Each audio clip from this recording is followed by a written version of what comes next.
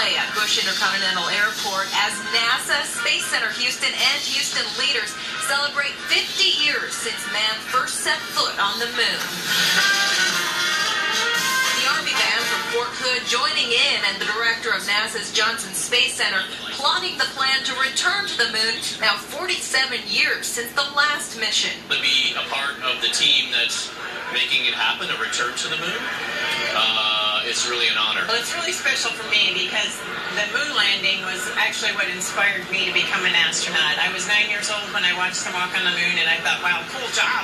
I want that. Peggy Whitson went on to become the NASA chief astronaut, completing a total of 10 spacewalks and 665 days in space, the U.S. record, before retiring. But never went to the moon. Did you want to do that? Oh, absolutely. That is what, as I said, it really inspired me.